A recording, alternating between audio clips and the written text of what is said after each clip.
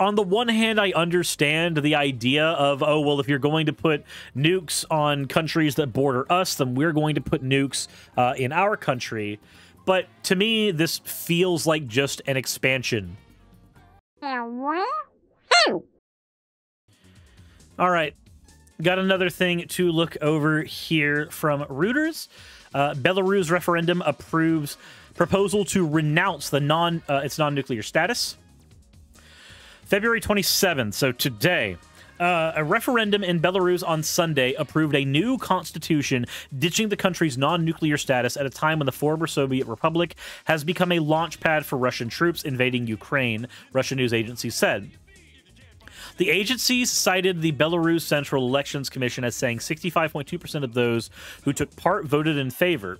The results came as little surprise, given the tightly controlled rule of President Alexander Lukashenko.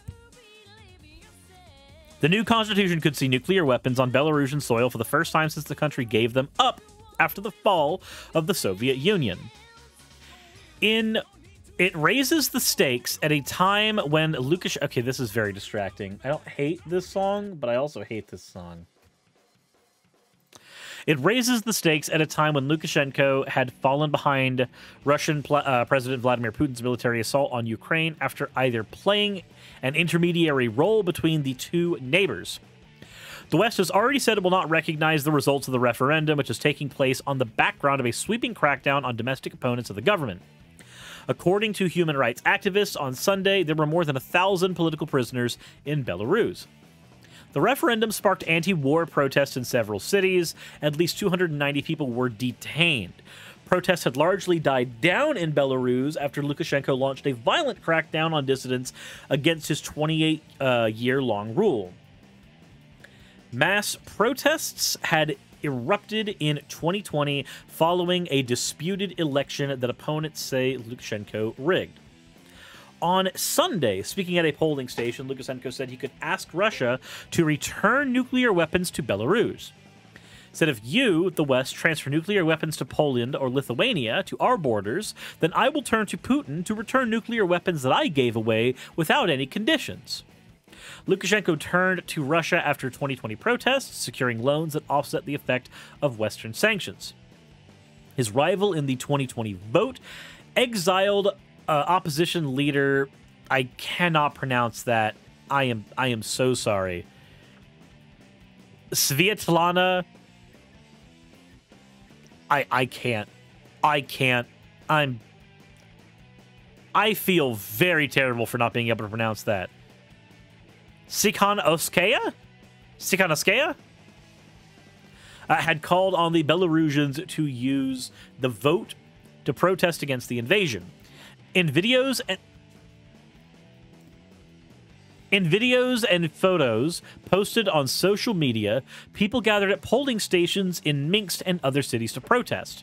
Said there's little we could do now with all this terror and horror in which we live, but I wouldn't forgive myself if I didn't try to do something, said Elena, who is 45. She declined to provide any more personal information for security reasons.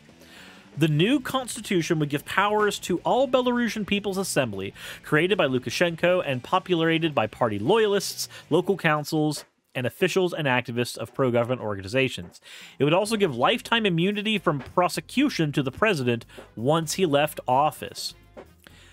This one always reeks to me. Whenever I see that, if you think you need lifetime immunity from something before you leave a position, it reads to me like you know that for the fucking fact you're doing something wrong. So that's a thing. Belarusian nukes.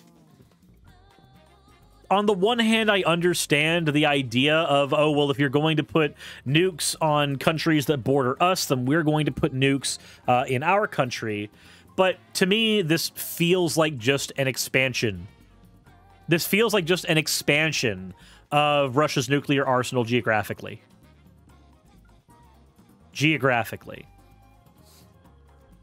That's what it feels like. Anyways, that's all that update is. It's very short. Insert end of video tagline here.